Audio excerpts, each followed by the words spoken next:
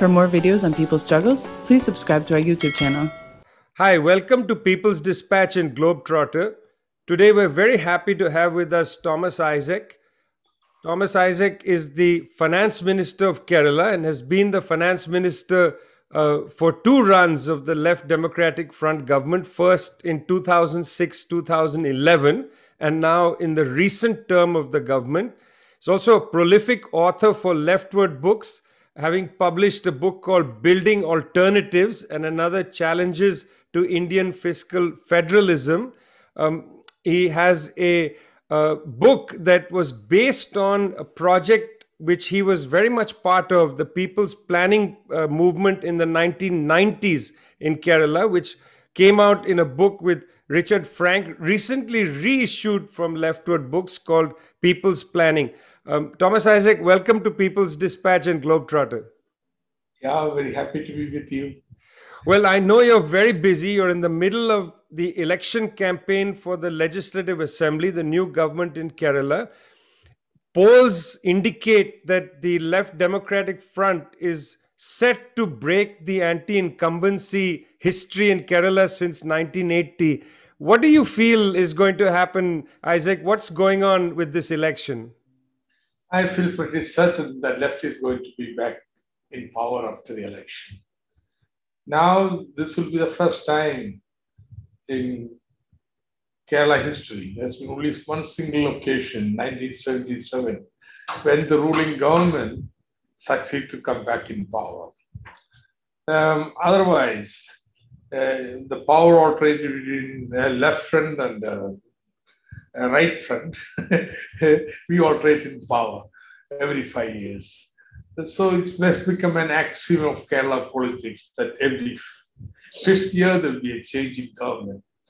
And that, I think, has caused a continuity in government, caused Kerala a lot of social advance. For the first time, the left is going to be in power continuously for 10 years.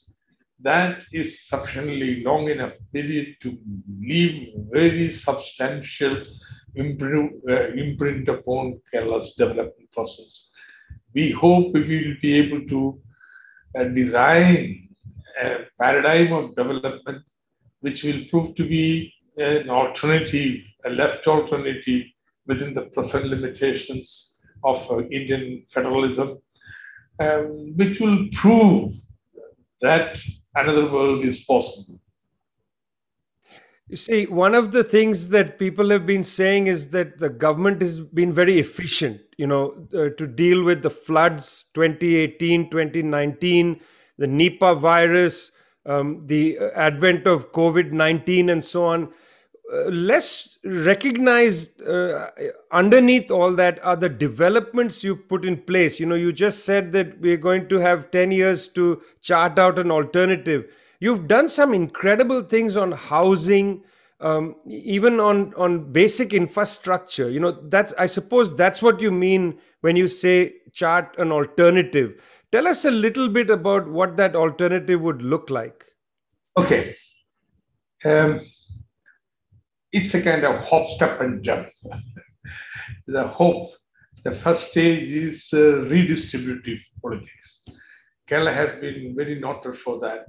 Our trade union movement has succeeded having significant redistribution of income. Kerala has the highest wage rates in the country. Our peasant movement has been able to redistribute the land assets through a very successful land reform program. And powerful social movements, which predates even the left movement in Kerala, whose tradition the left has carried forward, has pressurized successive governments which have been in power in Kerala to provide education, healthcare, basic needs of everyone.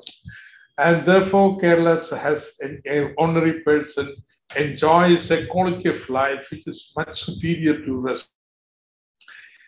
Now, this is the situation. But the problem with this process, because we have to spend on social sector so much, there won't be sufficient money for resources for building infrastructure. So a program of social development spread over, say, more than half a century. There is serious infrastructure deficit in Kerala.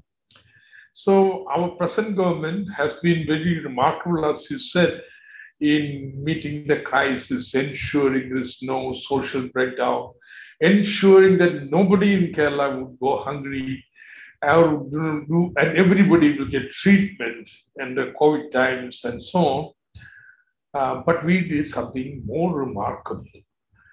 Um, it's true the budget doesn't have the money for the whole infrastructure construction. And we calculated we would require minimum ₹500 billion investment. It's a huge amount of money. Immediate infrastructure investment in roads, buildings, bridges, industrial parks, transmission lines, and so on to come to some 50 to 60,000 crores of rupees. Well, what we did was we government of Kerala under Indian law cannot borrow beyond a limit. Even for that limited borrowing, you have to get the permission from the central government. But this does not apply to, say, body corporates which are formed by the states or companies which are formed by the state. So we have a body corporate, Kerala Infrastructure Investment Fund Board, which utilized new instruments, financial instruments, which have been designed under neoliberal rules for the corporates to mobilize money from the country and outside the country. And we mobilized this money. Therefore, we gave permission for construction of this huge amount of infrastructure. Of the 60,000 crores of rupees which have been given sanction, only 10,000 has already been spent and realized. Others are all in the process. Already this 10,000 crores has produced such a remarkable change in the infrastructure. What we are witnessing in Kerala is, through the normal development process, it would have required something like 25 years before 60,000 crores could have been mobilized for this investment. We have encapsulated them into a period of 5 years, so that within 5 years, Kerala would have, stepped into a quarter of centuries of infrastructure development. So this has been very remarkable, and it has given a visible impact upon the development. Now, the third is GEM, Hop, Step, and GEM. And so GEM is, and that is the program we have placed for the people. Now that infrastructure is the transmission line, assured electricity, industrial parks for investor to come and invest. We will have K-phone as super highway of internet owned by the state, which is available to any service provider, equal treatment to everybody. Nobody will have an advantage. And we are going to provide internet to everybody. It's a right of every individual. All the poor are going to get broadband connectivity free. And so all this has provided a background for us to take the next big jump. That is, we now want to change the economic base of an economy. Our economic base is commercial crops, which are in serious crisis because of opening up, or labor-intensive traditional industries, or very polluting chemical industries and so on. Therefore, we realize now industries which are of our core competence would be knowledge industries, service industries, skill-based industries, and so on. Now, how to make this paradigm shift from your traditional economic base to the new? So we have a three-pronged action. One is, it is becoming popular to work from home. It's estimated 1.8 billion persons will be working from home in another 5 years. So we have lost out in the race of IT industry. our parks are very small, and other metropolis in India has taken over. Well, we thought this appropriate time we will step in to the world global employment and say we will skill our labor force according to the global demand, and they will work from home. Anybody from the world can global employers can hire the educated unemployed persons who have been skilled. This is going to have a tremendous impact upon women's employment. So this is number one. Two, we are restructuring our higher education so that Kerala becomes an innovation society. The innovations will be transformed to startups. We are thinking of creating a big ecosystem for startups, which will bring a new breed of entrepreneurs into Kerala. Third, we are willing for any investor to come and invest in Kerala. We guarantee them ease of doing business. Once there is an agreement, we will keep the agreement, we will welcome them, we will give them incentives. So in a period of another 5 years, our economic base would change. Now that will create a new Kerala. See, in India, the paradigm of development, there are three models. One is Gujarat, I would say, who are very rapidly industrializing, but there's little welfare and social security people. They have fairly high poverty, um, illiteracy, ill health, and so on. Then there is this Kerala, where there is very little industry, but we have ensured everybody welfare. And of course, there is whole Bimaru states where there is neither industry nor welfare. Now, this is the situation. Now we want to create a Kerala which will assure every individual dignity of life and security and welfare. At the same time, we will challenge Gujarat and other states. We will be growing even faster than them. And that will be very different. We are going to say, yes, it is possible to have redistribution, yet ensure the growth. And that's within this framework. We are not a socialist country. We are part of Indian capitalism. But in this part, within the limitations, we shall design a society which will inspire all progressive thinking people in India. Yes, it is possible to build something different. That's the idea of Kerala. So the Kerala model 2.0 is hop, step, and jump. And the second term is jump. Well, Yeah. one of the books you did for Leftward was Building Alternatives, which was about the Uralangal labor contract cooperative society. The reason I'm bringing this up is that a bridge was recently completed in Kerala, and I saw that the Chief Minister Pinarayi Vijayan had tweeted about how this society was part of the construction of the bridge. The reason I'm thinking about this is, you're building infrastructure, but the labor practices involved in the building of the infrastructure should, I think, be emphasized as well.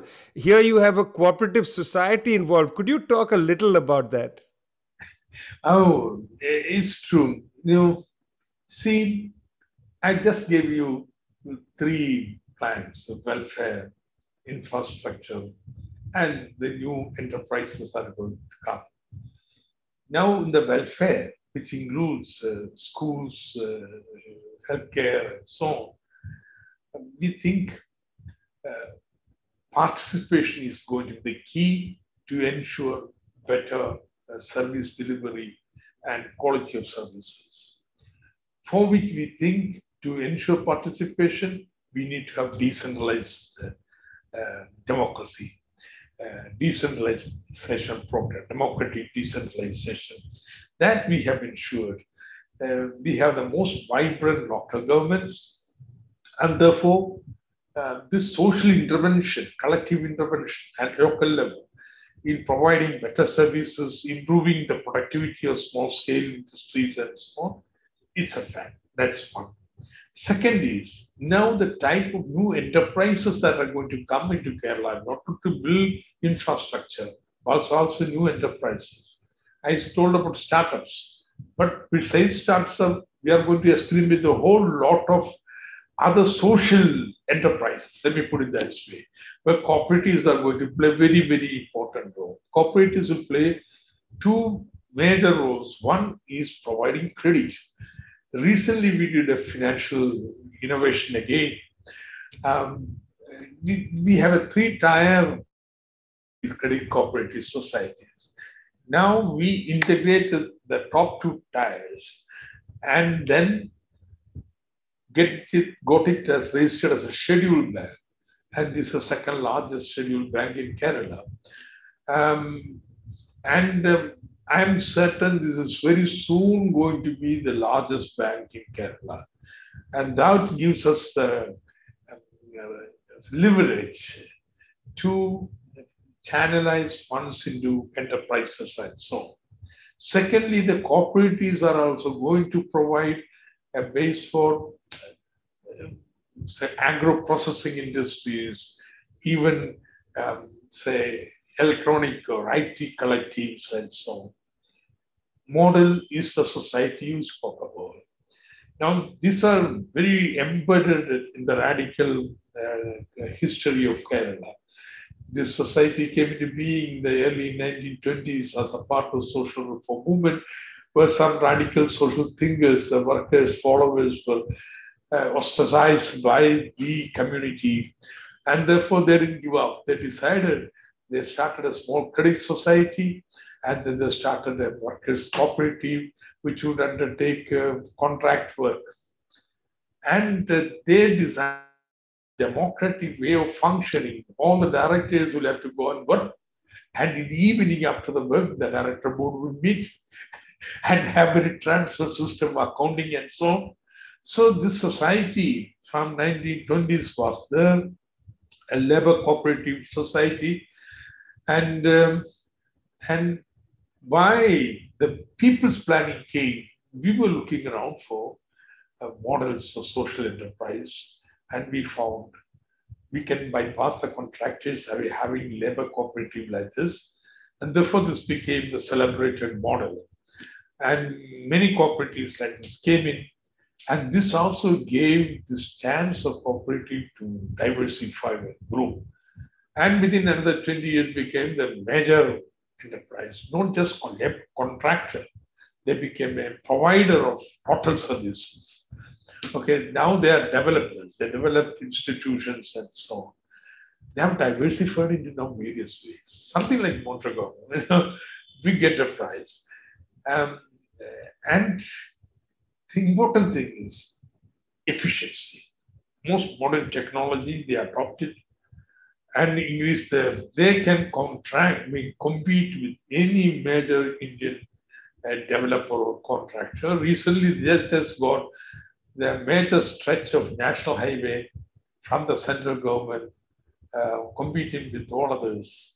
So this is an important model. We experience that it is possible to promote social enterprises. We are not going to replace all private enterprises, but there will be a social sector, which will, I think, also say, give a sense of balance, uh, give an additional instrument for the progressive forces to intervene in the economic sphere. So recently, as you said, um, in a record time, in the past government, they built a bridge even before inauguration was falling apart. So we decided to rebuild it. And it was said rebuilding would require 1 year. It reduced to 88 months. Then they did it in a record period of 5 months. 500 workers working day and night. And constructing and replacing, demolishing and reconstructing. It is amazing architectural enterprise. So it just caught everybody's imagination what this society did. So Chief Minister Cotton brushed who built all the pyramids, who built now that stanza. Yeah.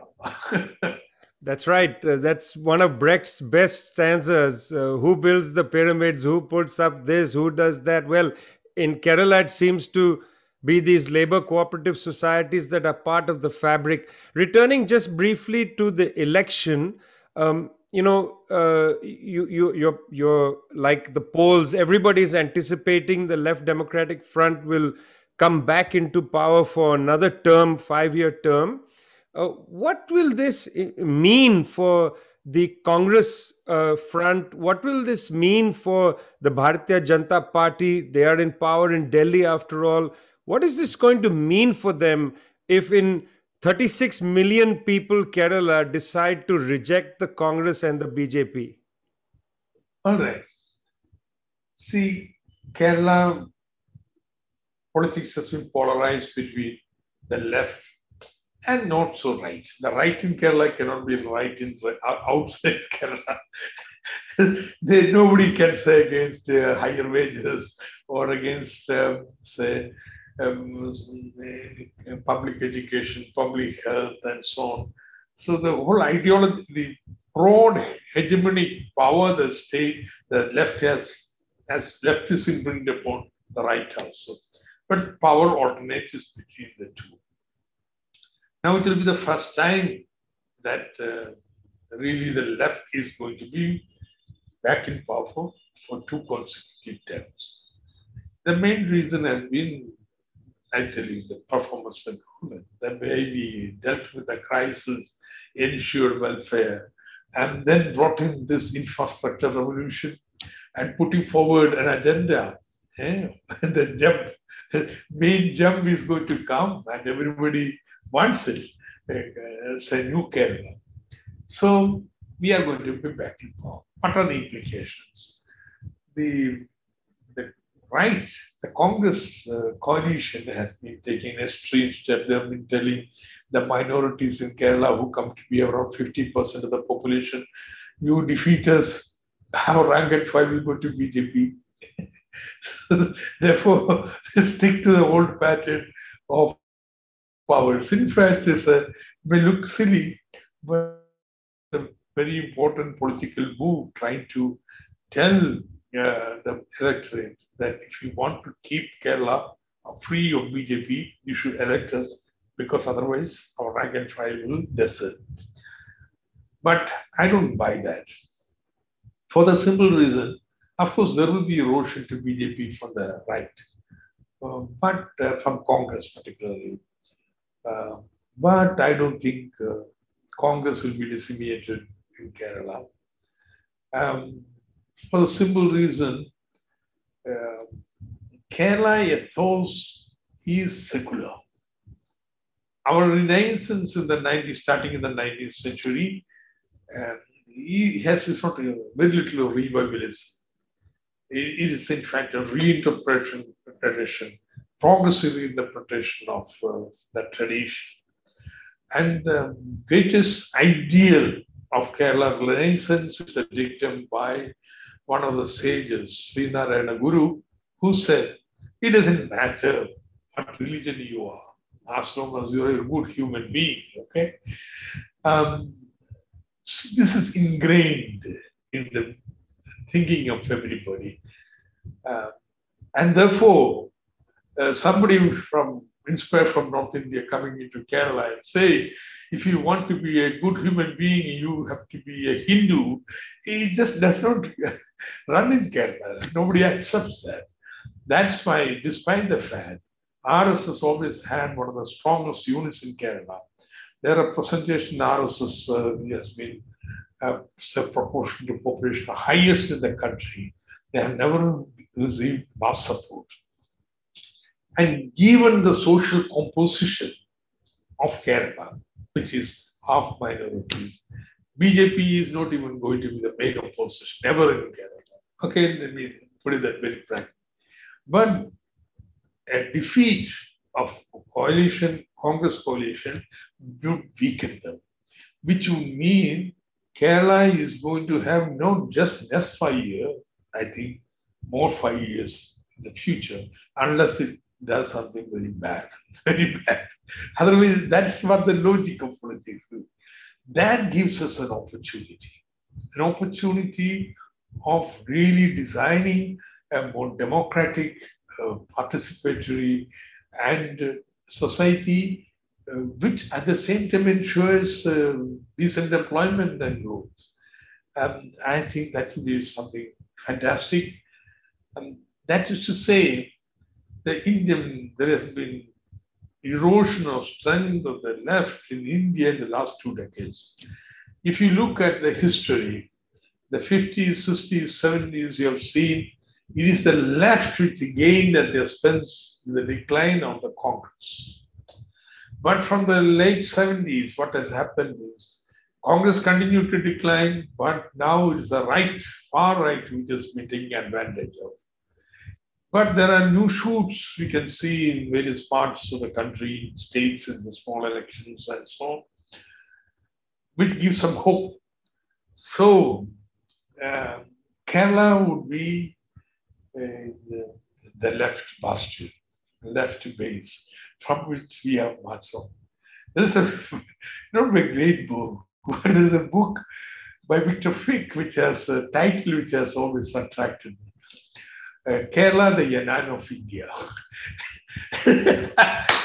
so I would say, yeah, there has been waning of left India, but we'll provide the Yannan base.